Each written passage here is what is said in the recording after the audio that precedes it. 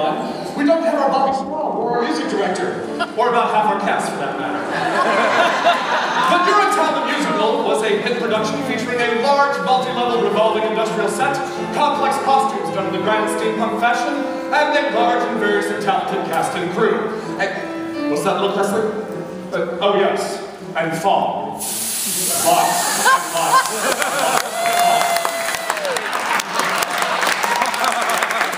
But Urinetown the Contours edition is, well, not quite that. But we're all here, those of us who could be bothered, and we still have to pee. You think you got some kind of right? Right.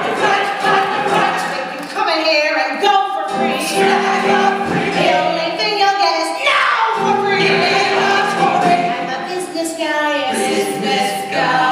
Myself a privilege to be.